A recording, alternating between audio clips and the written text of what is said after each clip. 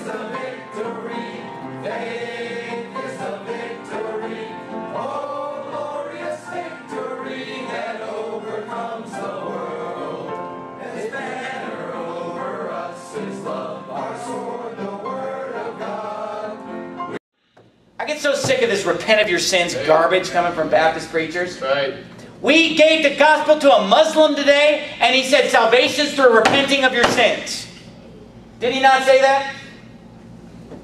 We gave the gospel to a Mormon today, and he said salvation is by repenting of your sins. Hey, why are these Baptists teaching the same garbage that the Muslims are teaching, that the Mormons are teaching, that the Catholics are teaching? It's works. Yeah. But the Bible says we're saved by faith alone. Repenting of your sins is works. If you have to sit there and repent of this sin, or repent, hey, the only thing you have to repent of to be saved is whatever's stopping you from believing in Jesus Christ. And if your Catholic religion is damning you, you need to repent of that garbage and believe on Christ. You don't have to repent of sin. If you have to repent of sin, none of us is saved. We are all sinners.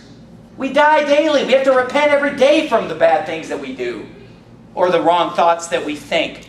We have to die daily, as Paul said. We got to take up the cross daily. But salvation is one time. My wife and I, we went to the church service, and like I said before, it was canceled because of choir practice. So we just sat there and just watched the choir practice their hymns. Well, one of the hymns that they practiced was Victory in Jesus. This congregation doesn't sing Victory in Jesus. Victory in Jesus teaches repent of your sins, salvation, a works-based salvation. Yeah. So when they pulled up to Psalm 295, my heart dropped. And Neil and I, we were just standing there just shocked that they were singing this. And I thought to myself, wow, I came all the way down here to support a repent of your sins pastor who's not even saved, and I'm going to spend 14 days here preaching to a congregation that's not even saved, that's trusting in your works. And I was just shaking my head. I was like, wow, we're starting this revival in 2 days. Well, the next day I'm with Ram Angad, and even though he had heard my gospel presentation 7 times, I wanted to make sure that I was not a repent of your sins, believer. So I told him, I said, I believe very strongly repent of your sins is a false gospel. It's a works-based salvation. And without missing a beat, he said, amen, brother. He said, if we have to turn from our works, Jesus didn't have to die on the cross. I was like, okay. I said, well, one of the songs you're singing is Victory in Jesus. That actually teaches a works-based salvation. That teaches repent of your sins. And he said, well, I had no idea. I'll look into it. So 2 days later is the first day of the revival, and what do they sing? Right before I walked on the podium? Victory in Jesus. So the next day, I tell Neil this, and we got our, we prayed to God, saying, God, and I was really starting to doubt, him because of his laziness, because I was catching him in his lies, and I was praying to God, saying, God, if this guy's a phony, make it obvious. I don't want to go back to Arizona giving him a good report if this guy's a phony, and if he's a phony, I want to make sure that this congregation is not investing $1,500 a month in his support. That's basically his support was $1,500 a month for he and his family to live comfortably. Now his ministry, his church's expenses were $600 a month, but his offerings was about $600 a month, so that offset it himself. So in order to support him was about $1,500 a month. Well, that adds up, especially for a church this size. That's $18,000 a year. That's $90,000 every 5 years. So I'm praying to God, saying, God, if this guy's a fraud, let us know. I'd hate to see us just dump our money right down the drain. Well, day number 2, the revival happens, and I thought it was a good sign. They didn't sing the song. I thought, well, maybe he figured it out. He's not singing it. He believes in, faith alone salvation. Day number 3 rolls around. They don't sing the song again. I'm thinking, great. This might be an answer to prayer. Day number 4, I had planned on preaching on repent of your sins heresy. And I was planning on talking about victory in Jesus, and I was going to explain to the congregation, this is why we don't sing it. It's a confusing song, preaches a false gospel and things like that. So I'm thinking, okay, I'm going to educate this congregation. Right before I walk on the podium, what did they sing? Victory in Jesus. I was shocked. I actually let out a noise like, oh no. because I was genuinely shocked, but then also I'm thinking, this congregation is going to think we're a bunch of Three Stooges up here. We got the song leader, we have Ram and Gad singing this song, and I'm going to rip on it 2 minutes later. I'm thinking we're going to look pretty stupid up here. Well, Ram and Gad, he heard me say, oh no. And what's funny is he kind of looked at me, he said, praise God. And I was shocked. I thought, man, that was kind of like a defiant look. That's the first time I've ever seen that look on him. And I thought to myself, I started laughing and saying, he has no idea what I'm going to preach on 2 minutes from now. And I let it rip as hard as I could, and I ripped on victory in Jesus. He came up to me after the service. He didn't look at me. He tried shaking my hand saying, good sermon. But, you could tell he didn't really like the sermon. So I'm thinking, okay, the ball's in your court. What's going to happen? Day number 5 rolls around. They sing it again, victory in Jesus. I thought, wow, what do I do? And I kept thinking, what kind of authority do I have down here? Do I have the authority to just demand him not to sing, sing that? And then I started thinking, well, there's a lot of stuff that's going on I don't like. I don't like the special music. I don't like the altar calls. I don't like the children's ministry. I don't like how men are holding hands, standing in circles, praying together, and so forth. And I don't like this victory in Jesus. So I was thinking, do I have to just tell them to do everything that I don't want to do? And they're probably going to think I'm crazy because that's the way they do church. So I was thinking, do I really have the authority to do that? So I decided, well, I'm just not going to mention anything. I'm just going to, I preach the truth. If he wants to be stupid and, have that song sung, let him do that. Well, day number 6, let's go, you're on 1 Kings chapter 2. Day number 6, I'm face to face with him. I didn't bring up the subject. He said, my song leader, Michael, he came up to me and he doesn't want to sing victory in Jesus anymore. He said he's convicted, saying it preaches a false gospel, and he feels it's confusing. He doesn't want to sing that. And he turned to me and said, did you talk to him? He was concerned that I maybe went behind his back and talked to his song leader. And I did not do that. I said, no, I didn't talk to him at all. He smiled. He said, praise God. The Holy Ghost is working inside of him. Hallelujah. Once, but not twice. So here I am on day number 6. Ram Angas says, praise God. The Holy Ghost is working inside of him. I'm assuming they're not going to sing the song anymore. What do they do that night? Victory in Jesus. What do they do the 7th day? Victory in Jesus.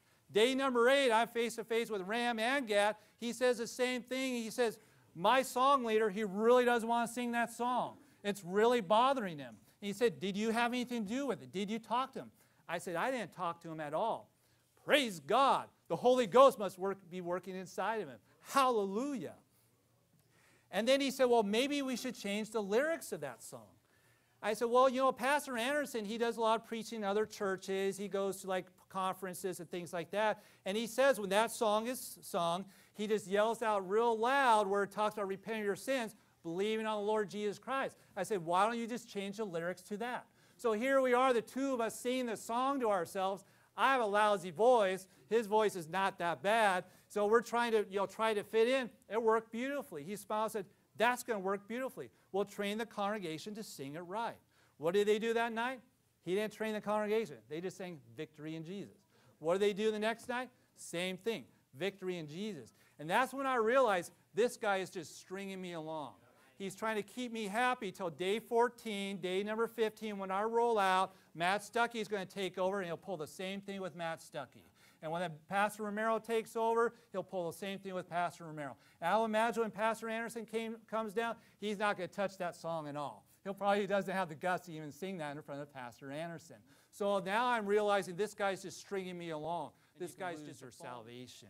So where's that? So here I am, day number 11 of this revival. I've been there for 25 days. And like I said before, I'm really thinking to myself, if things don't turn around real quick over the next 4 days, I'm going back to Arizona with an evil report.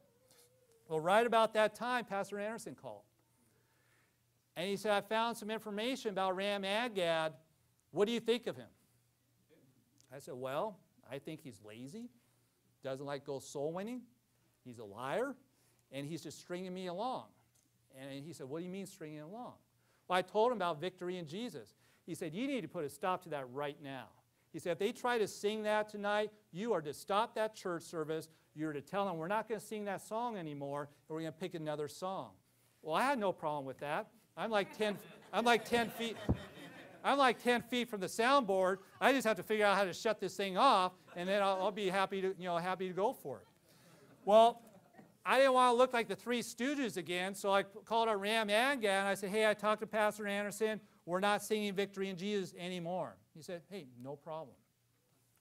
About an hour later, Pastor Anderson called me back. He said, we're pulling out. He said he's been lying to me. He's been lying to his church board, and he's been working behind our backs. And I confronted him with it, and he would not repent of his lies and of his faults. Instead, he got defensive about this victory in Jesus thing. And he said, I didn't bring up victory in Jesus. And he started yelling at me. He said, you have no authority to tell me what songs to sing in my church. And he said, you're pulling out. I said, no problem. Let's go to Genesis chapter 50. Genesis chapter 50, you say, well, it doesn't sound like it was a real good state. It doesn't sound like you guys accomplished a whole lot. Well, first of all, we did accomplish a whole lot. First of all, we figured out we were funding a false prophet. We were funding a bad missionary. So we figured out, he's a bad missionary. So now we're basically saving $90,000 over the next 5 years.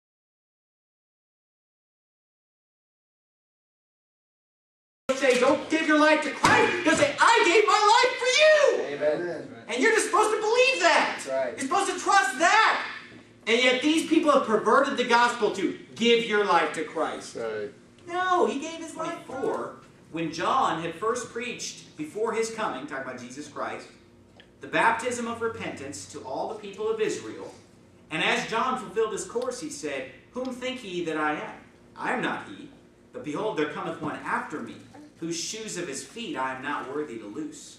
Men and brethren, children of the stock of Abraham, and whosoever among you feareth God, to you is the word of this salvation sent. Now, when he says that John preached the baptism of repentance, keep your finger there, go to Acts 19. Acts chapter 19, you're in chapter 13. See, there's a false doctrine today that we're always faced with, where people try to say that in order to be saved, you have to repent of your sins. Now that phrase is never found in the Bible.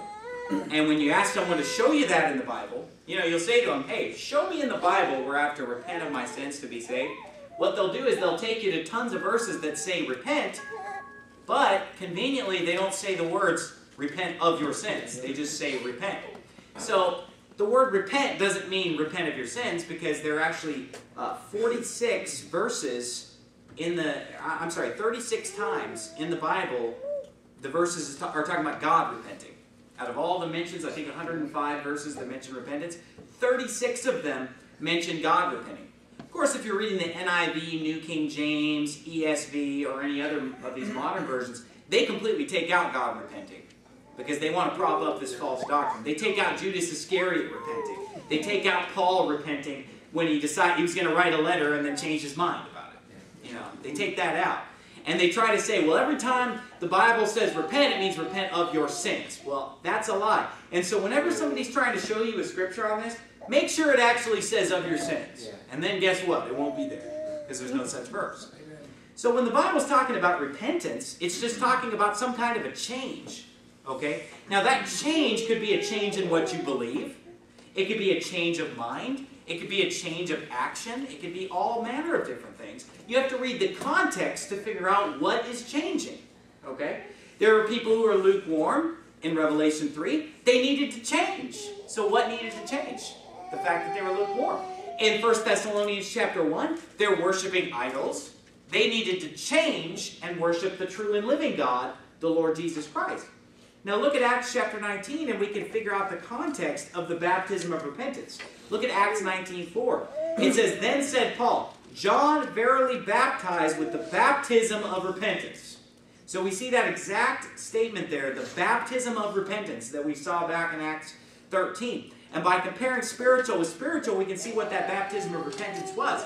It says he baptized with the baptism of repentance, saying unto the people that they should repent of their sins and start living a Christian life.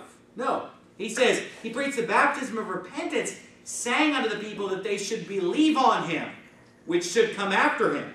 that is on Christ Jesus. When they heard this, they were baptized in the name of the Lord Jesus. Back to Acts 13. And so sometimes repentance could be talking about turning from a sin. But whenever it's talking about salvation, it's always talking about changing what you believe. And if it's not talking about changing what you believe, then it's not talking about salvation. Because the only thing that has to change in order for you to get saved is your faith, your belief. Not your lifestyle. Because if your life had to change in order for you to get saved, that would be salvation by works. You know, if you had to make some change in your actions and change in your lifestyle, that would be salvation by works. But if it's just believing on Christ, well, that's by faith. And so, if a person is not saved, something has to change. And that something is what they believe. I mean, it's pretty simple to understand. It's not hard to see. If somebody's Islamic, something's going to have to change. You know, they're going to have to believe on Jesus Christ and forsake that false religion. Right. If somebody's a Catholic, you know, they're trusting in their works to save them. That's going to have to change. And they're going to have to change from that and put all their faith on the Lord Jesus Christ in order to be saved. And by the way, when you're out soul winning, if you knock on a door and you preach unto that person, and when you leave the door, that person still believes the same thing that they believed when you got there, that person didn't get saved. Either one of two things is true. Either they were already saved, or they're still not. You know, the Bible's really clear on salvation. It's not based on how good you are. A lot of people think they're pretty good, you know, and yeah, they're going to get to heaven because they're pretty good. But the Bible says, for all have sinned and come short of the glory of God. The Bible says, as it is written, there is none righteous, no, not one. I'm not righteous, you're not righteous. And if it were our goodness that would get us into heaven, none of us would be going.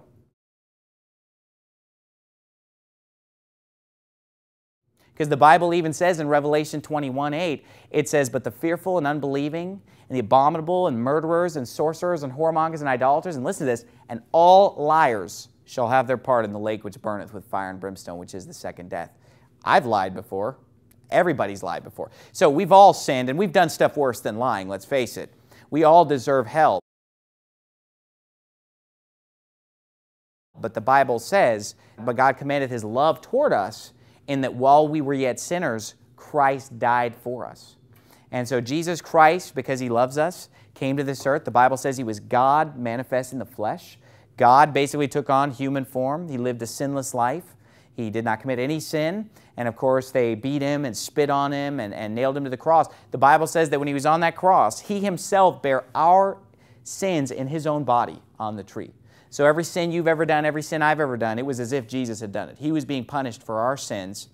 And then, of course, they took His body when He died. They took His body and buried it in the tomb. And His soul went down to hell for 3 days and 3 nights, Acts 2:31. 3 days later, He rose again from the dead. He showed unto the disciples the holes in His hands. And the Bible's really clear that Jesus did die for everybody. It says that He died not for our sins only, but also for the sins of the whole world. But there's something that we must do to be saved. The Bible says, it has that question in Acts 16, what must I do to be saved? And they said, believe on the Lord Jesus Christ and thou shalt be saved in thy house. And that's it. He didn't say join a church and you'll be saved, get baptized and you'll be saved, live a good life and you'll be saved, repent of all your sins and you'll be saved. No, He said believe.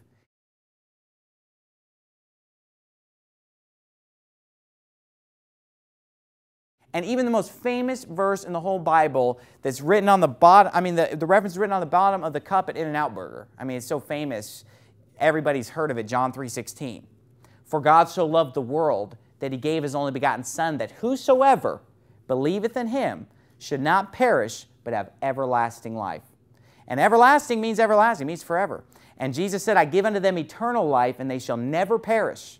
Neither shall any man pluck them out of my hand. The Bible says in John 6:47, verily, verily, I say unto you, he that believeth on me hath everlasting life. So if you believe on Jesus Christ, the Bible says you have everlasting life. You're going to live forever. You can't lose your salvation. It's eternal. It's everlasting. Once you're saved, once you believe on Him, you're saved forever. And no matter what, you can never lose your salvation. Even if I were to go out and commit some awful sin, God will punish me for it on this earth. If I went out and killed somebody today, you know, God's going to make sure I get punished. I'm going to prison or far worse, or the death penalty. Whatever this earth punishes me, and God's going to make sure I get punished even more. But I'm not going to hell. There's nothing I can do to go to hell because I'm saved. And if I went to hell, God lied, because He promised that whoever believeth in Him has everlasting life. And he said, whosoever liveth and believeth in me shall never die. That's why there are a lot of examples of people in the Bible who did some really bad stuff, yet they made it to heaven. How? Because they were so good? No, it's because they believed on the Lord Jesus Christ. Their sins are forgiven. Other people who may have lived a better life in the world's eyes, or maybe even really they lived a better life, they don't believe in Christ. They're going to have to go to hell to be punished for their sins.